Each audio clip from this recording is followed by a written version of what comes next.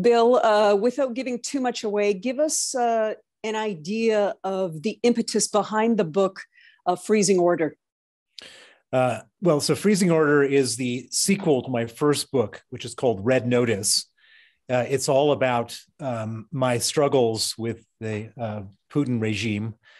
Red Notice was about the murder of my lawyer, Sergei Magnitsky, and getting the Magnitsky Act passed, which is a piece of legislation which freezes the assets and bans the visas of human rights violators.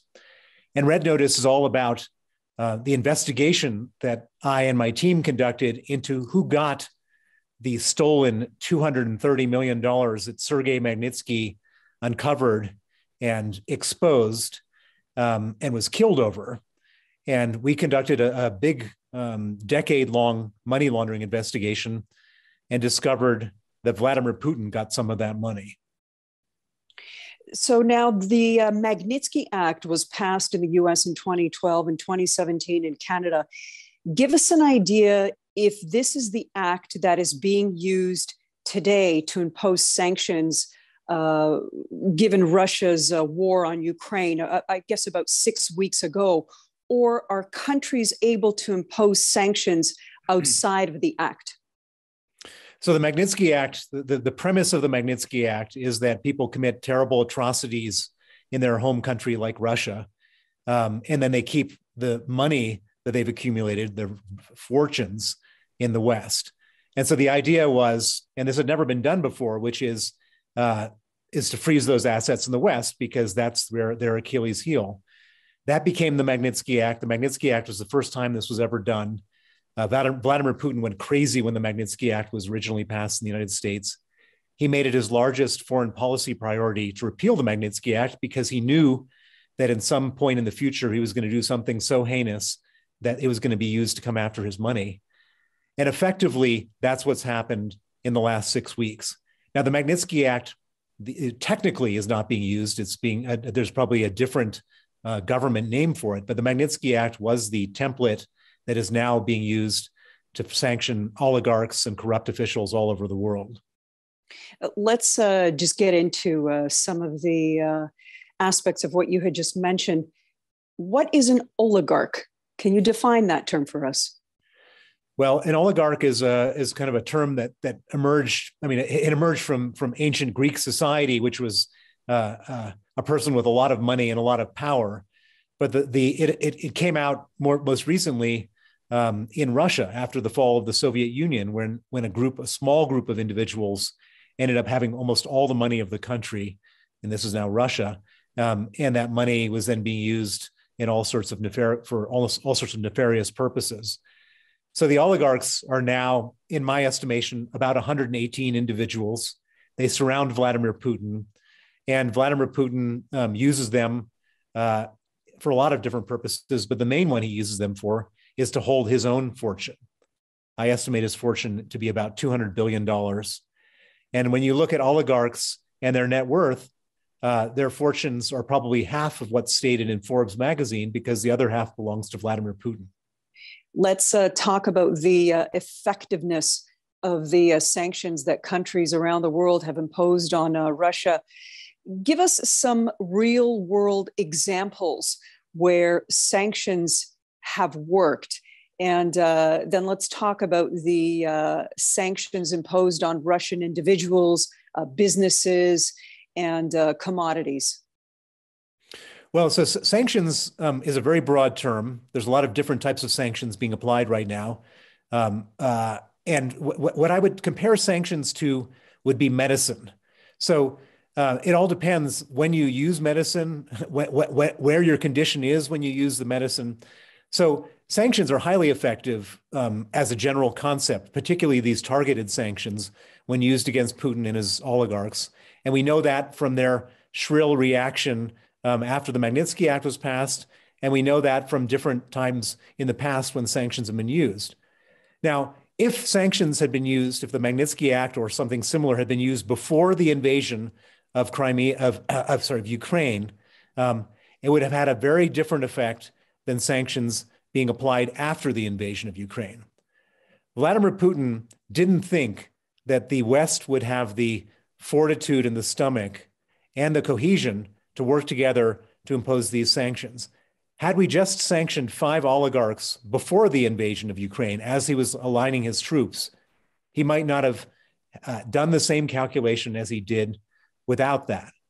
And so now we're in a point when we've rolled out sanctions against the central bank of Russia. We've sanctioned Russian banks so they can't use the SWIFT international payment system. And we've sanctioned about 12 of the largest Russian oligarchs. But I don't believe any of these at this point are going to alter Putin's calculus. I think the purpose of sanctions at this point is to prevent him from having money to continue his war. If we can bleed him economically so that he eventually runs out of money for this war, that has to be the purpose of sanctions now. Bill, your thoughts on the most recent images coming out of the war in Ukraine? Heartbreak, just total and absolute heartbreak. When I watch these images, I feel sick to my stomach. I have a hard time looking at the pictures. I have a hard time reading the stories.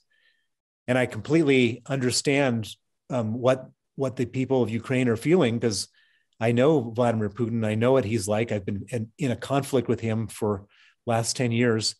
He doesn't ever back down. He doesn't ever show mercy. He doesn't ever show restraint.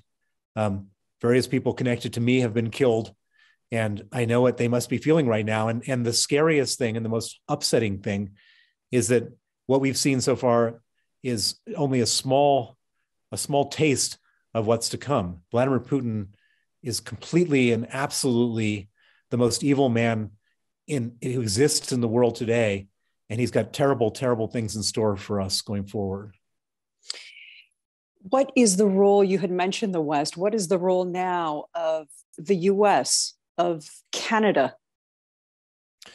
Well, the role of the US, the role of Canada, the role of the EU, UK, Japan, Switzerland is to create a total economic blockade of Russia and Vladimir Putin. That has to be our only objective. We have to stop all money flowing to Russia. And what that means practically is that we need to sanction more oligarchs because they hold Putin's money. We need to finish off disconnecting all of the Russian banks from the SWIFT system, not just the 70% of the banks so far.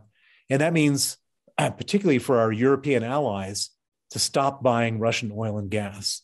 So we're not sending Vladimir Putin between $500 million and $1 billion a day to fund his war to kill Ukrainian civilians. Bill, what do you think is happening in Russia right now? Happening economically, politically? What does that look like?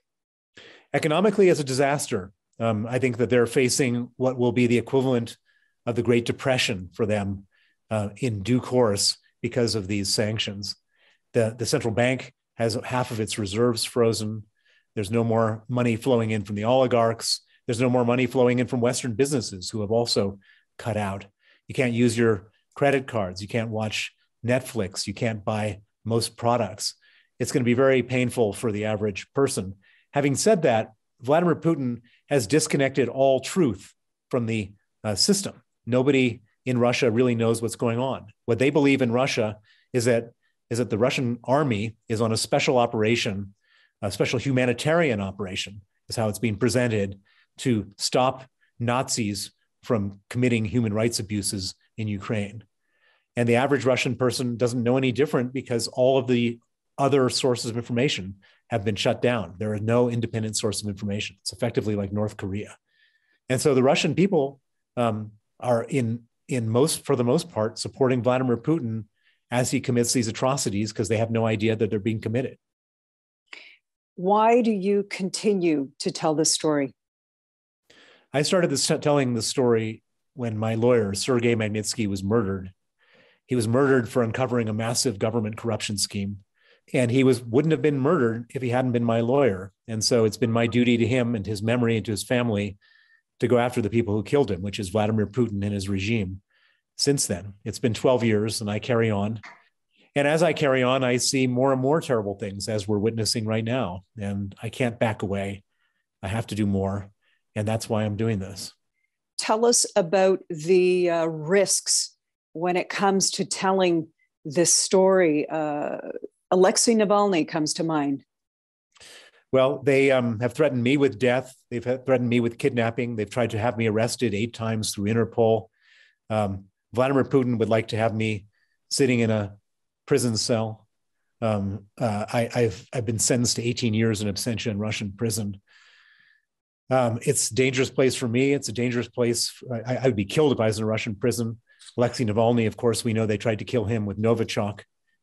But for me and for him, it's nothing compared to what's going on in Ukraine right now. What's going on in Ukraine is just unbelievable. It's just heartbreaking.